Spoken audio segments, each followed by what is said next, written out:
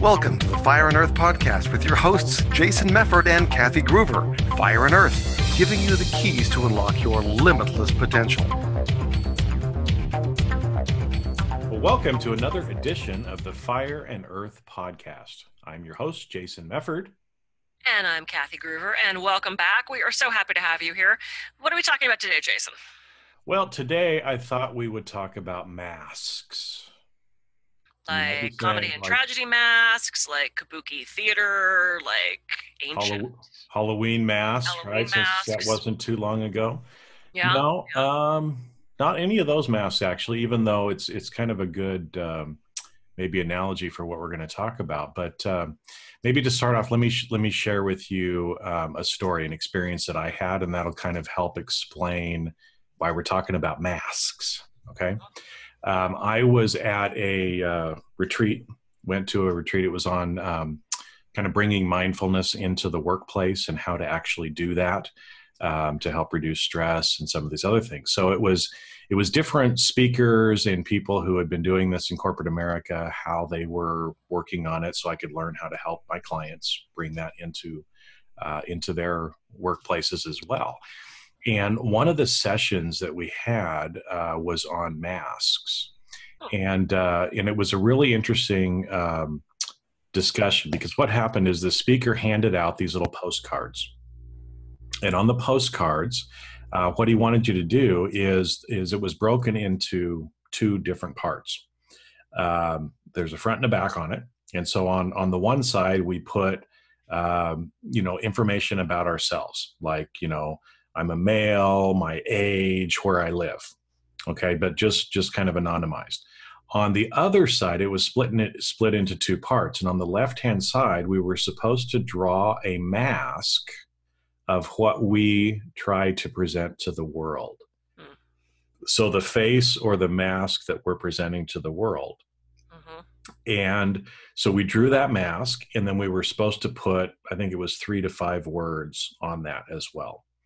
Then on the right-hand side of the mask, or of the postcard, we were supposed to draw what we really felt like, right? So the mask that we're showing the world, and on the right-hand side, what we actually felt like, a picture of that, and again, like 3 to 5 words describing it.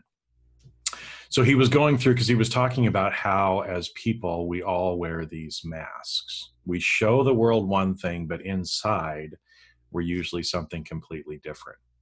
And this was actually, it was a presentation I actually got emotional in, was on the verge of tears, or a little bit of tears too, which I know is not cool to admit as a guy, but hey, it happens and you go with it, right? Because it was so powerful to me. And one of the things that was so powerful was what he had us do was get up. And so there's about 200 or 300 of us in this room. And after we'd filled out our postcards, we get up and we start walking around, and what we're doing is passing the cards to other people just randomly. So it's like we're shuffling all these cards in this room of 200 or 300 people. And then we were supposed to go back and sit down at our seat and look at the card that we had. And here's what the amazing thing was, right? Is I looked at the card that was in my hand, and it was almost identical to mine. Some of the same words on both sides, the same facial expressions on both sides. And I flipped the card over, and it was a female in her 50s that lived in Phoenix. And that just kind of hit me, because, what I realized is everybody's out there trying to put on their best face for everybody, but inside we all have some of those same, feelings of inadequacy, of, hey, to the world, I'm making it appear that I have my shit together, but in private, I'm dying, baby. I mean, I don't have my shit together. And it kind of reminded me of another story when I was younger, because, I remember in this youth group that I was in, one of the leaders at one point said, everybody has issues and troubles. And he actually made reference to this really popular girl, again, that you would think, oh, she's beautiful, she's smart, she has everything going on. And he's like, no, she has the same insecurities that everybody else does. So that's why I thought it'd be good for us to talk about masks, because a lot of times, for us to realize that we're still like everybody else, even though we might see them wearing this mask, inside, they're probably just like us and are still dealing with some of the same kind of things. Yeah, So. absolutely. That's such a powerful exercise, and it is a really good reminder. And I remember being at when I studied with, I think it was Thich Nhat Hanh when I was at Harvard, and there was a couple other psychiatrists who were teaching this 3-day module, and they were talking about conversational psychology. And one of them said, how many of you were bullied as a kid? And almost every hand went up. How many of you have imposter syndrome? Almost every hand went up. And you're looking around this audience of like 1,200 people who are some of the tops in their field, still feeling inadequate, still feeling like they weren't good enough, still sometimes that scared little bullied kid of, I don't have anybody to sit with in the lunchroom, and it's we forget that. We do forget that. And a couple of years back, and I'll try to dig up this video, a client of mine, she's a police officer, but she and I have these awesome philosophical conversations about this very thing, about what is really happening inside of us. And we can't assume anybody has it all together or anybody doesn't have it all together. We never know what their story is. We never know what their inner dialogue is. And it was a video of, I think it was maybe just silent but with music. And it just showed people walking through their day, people getting on the subway, people walking down the street, people doing exchanges at the lunchroom, all this stuff. But then it had a bubble of what was actually happening in their life. Just diagnosed with cancer.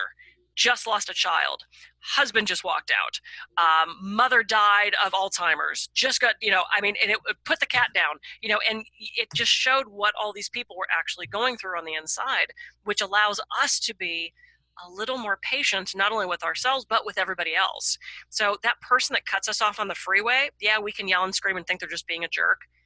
We don't know what they're off to or what they just left. Mm-hmm. And there's that story about the guy sitting on the plane and the kid behind him is kicking a seat, kicking a seat, kicking a seat, kicking a seat. And he finally turns around and says, my God, woman, can you control your kid? And the lady says, I am so sorry. I just buried my husband. And on my way back from the funeral, I'll try to keep my kid in line. Mm-hmm. And it's like, not that we want to excuse away bad behavior, but it is true that we never know what is behind that mask. We never know what is actually happening in people's lives, which can allow us to be a little more patient, again, with ourselves and others. So that's what a great exercise. I think we need to all start doing that. Just walk around and hand people our cards. Hi, I'm dysfunctional. Me too. Well, and it's interesting because I was talking to some people at Google, because you mentioned imposter syndrome. Okay. Mm-hmm.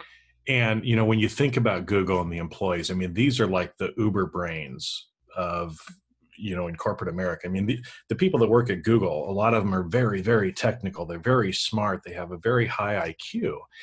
And that's what some of them were telling me in studies that they'd done. 2/3 to 3/4 of the people at Google have imposter syndrome. They feel like they're in over their head too. So it's like, if some of the smartest people in the world are feeling that, hey, you know what? If you feel that too, it's okay. You're human. It's okay to be human. It's so offensive, right? So offensive. No, I know. I know. It is. But it's also, and I'm kind of looking at the flip side of this, which is, thank God we put on masks. Because if we walked around actually completely 100% vulnerable, letting our shit show all the time, it would be a shit show. Nobody would ever get anything done. I mean, but seriously, like if you walked up to someone in a cafe and said, oh my God, how are you doing? And they actually seriously told you how they were doing, we would never get any work done, because there is that secondary gain and there is that poor me thing. And there is that, so on one hand, it's become socially acceptable to put that mask on. You can take it to an extreme of putting on another persona. So there seems to be this almost, this gradient nature of these masks of, yes, we want to be socially acceptable and we don't want to just spill our junk in the street and we have to function. And do we take it to the level where we are so fake and so phony and putting on such a persona that it's not actually being truthful anymore? Because I think we all wear different hats at different times. I interact with my parents very different than I interact with my friends, than I interact with other speakers, than I interact with my clients. That, we have those aspects of our personality that we tap into, and we do have different masks for different locations. I mean, wouldn't you agree with that? Yeah, I think we do, right? Because as we all have a feeling or a need to be accepted, and where the hard part comes in is, this is where cognitive dissonance comes in, and so that's where, again, you're trying to hold two contrary beliefs at the same time, and you can't do it. It's hard to do, right? And so the problem is, like you said, sometimes you get people, that you kind of see in these reality TV shows, and some of the celebrities and other people that are out there. They're just so fake, right? That it almost makes my stomach turn. And so, the problem is, if you go to that far extreme of, really acting your whole life, Yeah. it totally fucks with your life. I Yeah. mean, that's why, you end up, having addictive problems, going through relationships a lot, because you don't have your shit together. Even Right. though it appears to everybody else that you do, you absolutely do not. And so Right. there's that fine balance between, yes, if we walked around um, negative all the time, and just airing all of our dirty laundry, well, that'd kind of suck, right? So, but there's times when it's okay to be vulnerable and to let people know what's actually going Yeah. on, right? Absolutely. One of the other, uh, heard another speaker use the term vulnerability is sexy. Mm-hmm. And I thought, well, that's kind of interesting. But Yeah. it shows that we're actually human, and it's okay. um, we don't want to get down on ourselves. We don't want to, bring other people down, but it's okay to kind of acknowledge for a while, you know what, sometimes life sucks. Yeah. It's okay, Yeah. but let's just acknowledge it. Let's feel it as deeply as we can at the time, and then let's move on. Take 5 minutes, take an Sure. hour, go take a nap, do something, but you do have to move on, Mm-hmm. with yourself. But I think it also, realizing that other people are wearing masks and going through this too, Mm-hmm. like you said, helps you be more compassionate Yeah. to Well, other and people. there's an authenticity in letting that emotion show. And Mhm. I mean, you and I are both speakers. Probably a lot of people who are watching are speakers. And there have been times where I have told a story, because I tell a lot of stories during my talks, where I have literally started to tear up. And I was just at the UK hypnosis conference where I was doing a talk on using visualization and hypnosis. And I always tell the story of a client of mine who ended up dying of cancer, and how we would do this visualization of angels swooping in and carrying the tumor away. And she started to feel better, and she started to be improving, and she was having dinner parties. And then she went back to the doctor, who said not only had the tumor not shrunk, it actually grew, and he gave her 2 weeks to live.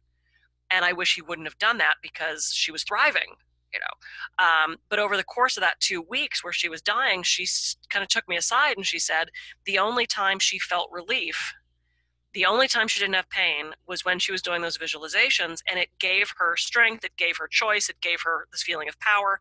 And though we didn't find the cure, we found healing. Now, I tell that story a lot, a little more emotionally than I tell it to you, because I'm just sort of reviewing it. But I have never done this before. I put her picture up on the screen, and I went, so I want to tell you about a client of mine. And I looked back at the picture and just burst into tears. I didn't even get into the story before I'm standing in front of this audience, tears streaming down my face. And you see me cry. I get blotchy. It's not pretty. Oh, It's come not, on, still it's not an pretty. okay look. But it's just so fun, because I just kind of lost it. And then I looked out in the audience, and you could see all these people kind of going, and I mean, I would never use that as a device of, hey, look how human I am, and accept, and relatable. But sometimes something just moves us. And I don't want to sob through every presentation I give, but I've realized if I start to tell a story and I get a little emotional about it, it shows them that I actually care about that I'm passionate about what I'm doing. And it sometimes people look at us on stage as this other thing, this like bigger than life. I'm not like that. They're better than me. They're more sick, whatever they think of that. And this, I think, brings us back to a more human level. At least I feel like that. It makes us more acceptable and more relatable as a speaker, as a professional. And again, I don't want to burst into tears during every talk, because I've told that story dozens of times, and occasionally I tear up, and I usually don't. For some reason that day it hit me, and I just let that happen. And the woman in the front row stands up and goes, "I'm a crier too," and hands me a Kleenex. And I'm like, oh, God. Love it. On one hand, I was like devastated. On the other hand, I'm like, this is the sweetest thing ever, because it brought this entire, and it was the last story I told, brought this entire group together in this sort of kumbaya moment of let's feel, let's let those masks down. Let's talk about our vulnerabilities. And if someone dies who you love, we can grieve for that. It's okay to have that emotional response to that. So it was, I could have suppressed that and stood there and powered through and been all stoic, but I'm like, it's coming out. Here we go. Blah. Well, I think it's okay to let the mask go. Well, yeah, we've got to let it drop. I mean, it's interesting because you were saying that, and I think it was this last week or the week before, there was in our little face group for the National Speakers Association, there was somebody that brought up that point. They're like, is it okay to get emotional on stage? And I was kind of pissed that so many people were like, oh no, that's unprofessional. And so I had to respond back, and I'm like, are you kidding me? If you feel an emotion, you go with it.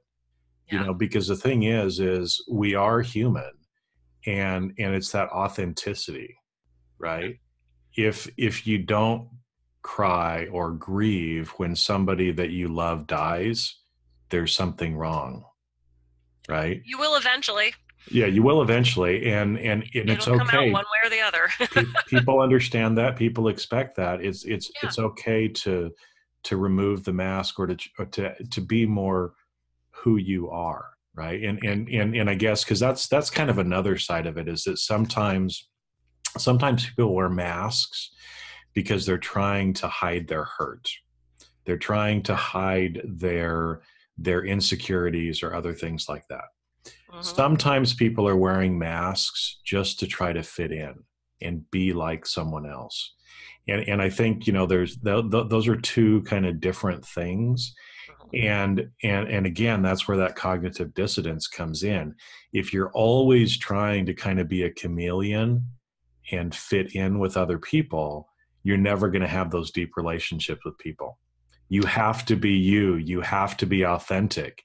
Some people aren't going to like you, but the people that do like you are going to love you, and your life will be so much more fulfilled. I mean, I'm a freak. I'm a weirdo in a lot of ways. I know. And you know what? This is why we're doing this. You got to bring the freak show in here. Well, you counter my normalcy, because I'm so normal. Oh, okay. There we go. Right. No. And that's why we started doing this, because we had this sort of like weird, crazy person rapport, this bantery brother sister like thing, and that's, I think, what brought us together to do this. If we were we have to be similar enough that we can play off each other to actually make this work. But what to go back to what you were saying about putting on all these masks and trying to be somebody else, and what is the quote, just be yourself, everybody else is already taken. Oscar Wilde, one of my favorite quotes. Yep. I've always found funny. But it's like, I think, and this goes back to what we've mentioned so many times, is the self-awareness of, well, who am I? You go to work and you're the receptionist, and then you go to your gym and you're the lady who does aerobics, and then you go home and you're the mom, and you go home. Well, who are you? And we use these external labels to define ourselves. We use these thought forms and these relational things to say who we are. We don't actually know who we are under all of that. This is why I see so many, specifically, typically moms who, their role is mom. They are mom. Maybe they're a little helicopter-y, parenty kind of. They do everything for their kid. And then suddenly their kid leaves the house and they wake up one morning and go, who the fuck am I? Because they're not mom anymore. And there's this struggle with identity of, well, what am I once that label, hi, my name is, well, what happens when you're not that thing anymore? And I found that when I left Hollywood, because it was, I'm an actor. I mean, I was so identified with that thing. And when I moved up to Santa Barbara and I was no longer an actor, I would find when people would say, what do you do? I'm like, I used to be an actor. Used to be? And there was one day, well, thanks, but there was one day where I said that to someone and I went, why am I still hanging on to that? Like, why am I still so associated with that's who I was, and I didn't want to let that identity go, and I found that really fascinating. So I think that's one of our challenges as humans navigating this planet is when we drop those labels, which are those masks, who are we underneath that? And that becomes a very broad philosophical question. We'll bring Eckhart Tolle on, we can talk about that, but who are we? Who am I under these labels? And I think that's something that we really have to sit with ourselves and figure out. That's a challenging question. Well, yeah, because it's interesting that you said that, about being an actor, because I've experienced, in different ways, similar things like that through my life too. And it is amazing how much of our own identity we put on whatever that thing happens to be. It's like checking the box. And, I remember one of the guys that I used to work with, because he told his son, because they were a mixed race marriage, and people were trying to put them into boxes. It's almost like you have to fill out that form, right? What are you? And they've got race on there. And one of the things that he taught his kid is don't let people put you in boxes. Yeah. Because that's not who you are. And so I think it's interesting, like you said, if we think, well, I'm an actor, that's who I am. Or I'm an athlete, that's who I am, right? Because the reality is, and I mean, I'm friends with different athletes and Olympic athletes. Well, when they're an athlete and an Olympic athlete at the top of their game, and that's who they are. Yeah. But the problem is, at some point, you get old really quick in professional sports. You've got to retire in your 30s a lot of times. And so again, if your whole identity is wrapped up into some label or some mask that you're wearing, when that goes away, it's like your whole world just gets dropped out from underneath you, and so you've got to be thinking, well, athlete is maybe a label, or it's something that I do, but it's not who I am, right? Because I will continue to be a person even after whatever that thing goes away. And so, like you said, the helicopter mom, it's the same thing, sometimes when people retire, they work their whole life, and then all of a sudden that's no longer what's there. And sometimes they end up kind of giving up the will to live almost. I saw personal family experience was, I kind of saw that with one of my grandmothers. Was, she was the mother, the grandmother, the caretaker, because my grandfather had Parkinson's disease for many, many years. Mm-hmm. And so she was the constant caregiver and was always doing and always going. And when it got to the point where my grandfather had to go into a facility because, she couldn't physically move him and do some of the stuff that needed to happen anymore, literally within 6 months, she was dead. And so she'd tied up so much in her, being that caregiver, that when she was no longer the caregiver, she really just kind of gave up the will to live. Right. And, again, she was at the end of her life, but it's just a story to show that, don't place so much on that mask or that label that you have. Find out who you are, be who you are. Yes, you might be a receptionist. You might be a truck driver. You might be an accountant. I used to be one of those. Sorry. Very I know. exciting. Sorry to hear that, right? Yeah. Woo! That's great. Very thrilling. I can't do math, so you can do the accounting, and I'll just. I know to give my agent 10%. That's all. All right. With accounting, you can make the numbers be what you want them to be anyway. Oh, perfect. That's great to know. Yeah.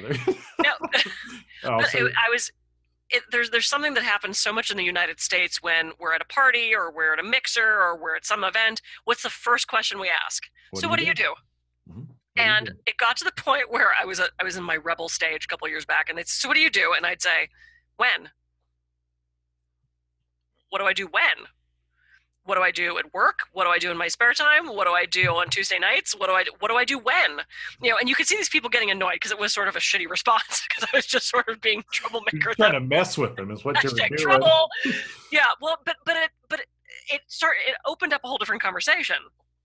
What do I do when? On Tuesday nights I do hip hop. On weekends I do flying trapeze. And it's interesting because I was at a women's retreat here in Santa Barbara, and we were going around the circle and saying who we were and what we did. And I went through my thing, and a couple women down the thing said, so I identify as a bisexual travel writer, da da da da da da. And I was just like, okay. Nothing in what she said threw me, except she said, I identify as a, and I thought, huh. And I really started to think about those aspects of my life. I identify as a dancer, been dancing since I was 3. I identify as a massage therapist. I identify as a speaker. I identify as a trapeze artist. I identify as but it was just an interesting thing of, is that just that thing I do, or do I identify with it? Does my identity get wrapped in it? But the way she phrased it, it didn't sound as if it wrapped it in. It sounded as if she could just put that on and take that off, which I thought was a really interesting way to phrase it. Because I'd never heard, other than gender stuff, I've never heard anybody say, I identify as a travel writer, something. It was kind of interesting the way she put it together. Well, and that is really interesting because again, and words are important. And so when you say I am, and then you put some label onto it, right? We probably do kind of wrap that identity around it. Mm-hmm. Which is kind of interesting, because before you were talking and saying that, I would say, same thing like you, I do lots of different things, right? I mean, I'm a coach, I'm a speaker, I'm a musician, I'm a poet, I'm a husband, father, it's like all these different things that we are as an identity. But is that who Jason is? No. Right? Jason is a musician. I like to play music. Sure. But if I could no longer play music, but I cease to be Jason, no. Right. And so, again, I think that's one of the things that hopefully, people are understanding is your self-identity is not wrapped up into the masks or the labels or the other things that you might do or how people might describe you. Yeah. So, with all the fires happening in California, I have a friend who's in Paradise where the entire town is gone. And they not only lost their house, they lost their 4 rental houses. So their whole livelihood gone. Literally have nothing. And what was so fascinating about this is what she's been posting on Facebook is about perseverance and, hey, everybody who's in this same situation, don't think you can walk right back in your house. Don't think you're going to walk into the store. You're going to have to rebuild this. And her messaging is so authentic and so strong and filled with grace. And I don't think it's a mask that she's putting on. I think she's just authentically like, hey, I had nothing before. I'll build it back up. But to look at someone like that who can let that mask drop and just be authentically strong for the people in her community who also lost everything, that's so impressive to me. So if you could face that where you literally have nothing left and be that strong and that authentic and honest in your approach to people, then we can all do that. Yeah, well, and it's, again, that word authentic is so important to me. Because like you said, if and so maybe this is a way again of trying to look at this and think, well, is what I'm doing a good thing or not a good thing? Is, who are you, right? To think about that, what is it that you stand for? Who are you? How do you want to make this world a better place? How do you want to leave your impression here? And, embrace your quirkiness and your weirdness, because that's what makes the world an exciting place, honestly. I mean, I have met some of the most interesting people in my travels all over the world. And I love just hanging out on the street and talking to random people and finding out stuff, because to me, it's just fascinating. Humans are fascinating people.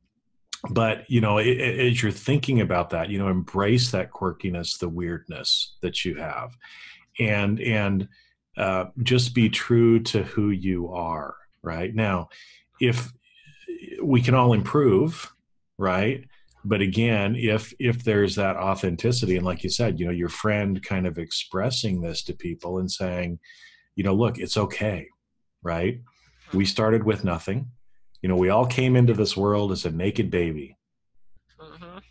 Well, everything after that is more than we added, and I can't remember where I heard this story, but, of like an immigrant father, that comes in, and the son's saying, oh, you haven't really accomplished anything, you're still poor and whatever else. And the dad says, well, when I came to this country, I had 10 cents or $1 in my pocket and the clothes on my back. That's all I came to this country with. And I have a home, I have a job, I've raised 4 children, and I have $2 in my pocket now, right? Kind of a thing. So, that man's identity wasn't tied up in the amount of money that he made, right? But in his gratitude for what he actually was able to accomplish. Because again, over that time period, the man generated lots of income to be able to do all those things and take care of his family. And so, while some people might look at him and say, well, you're not a success, I would say bullshit. That man's a total success, total success. And just be true to who you are, be authentic. And if you feel like you're wearing a mask that you shouldn't be wearing, then take it off. Yeah. And don't be afraid to be vulnerable. Yeah. Because especially, and so this is one thing is from a guy perspective, right? It was a guy who was giving that speech that said vulnerability is sexy, right? And I'm kind of thinking, sexy, right? Ha ha ha, kind of thing. And then I was talking with some women, and I said, yeah, I just heard this speaker say this, and they look at me and they're like, oh yeah, vulnerability is totally sexy. And I'm like, what? It's a guy, right? We think, we have to be the He-Man, but actually vulnerability is more sexy to women anyway. Absolutely. Absolutely. Because you're authentic, and that's what we need to be. Take off the mask. Exactly. And my final thought on that, and we'll let everyone go off and look at their masks and take those off and figure out what they look like, is just that, that exact same thing. It's figure out who you are. And there's an exercise, whether you do the mask exercise that we talked about at the beginning, which I think is just, even by yourself, that's a really good thing of what am I showing the world? Go back and look through your Facebook posts and see what you're actually portraying to everybody. And is that who you are underneath all that? And the other thing is write down those who you are. I'm a mother, I'm a sister, what is all that? And what does that bring to you? What does that add to your life? And if you strip away those labels, who are you underneath? We're just this, this positive energy entity human who's walking around, hopefully loving yourself and loving other people. And if you drop away those labels and those masks, that's still who we are. So everybody go forth and ask that question of who am I, and who you want to be to those people around you and to yourself. And so, I think that's a good message for the day.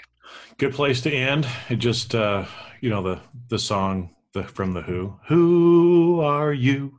Who was just jumping in my head. So I thought I'd share that with everybody else. So now you have a song that will be stuck in your head the rest of the day. An earworm. And for those of you who are into musical theater, I was singing chorus line, who am I anyway? Am I virus? Woo. All right. Or we could do another one. Or Les Mis. Who am I? Jean Valjean. I am not Jean Valjean. I'm Kathy Groover, and I can be reached at kathygroover.com. And I'm Jason Mefford. I can be reached at jasonmefford.com. And thanks for listening on, and we look forward to having you on a future episode. Go out there and unlock your potential. See you next time. Bye.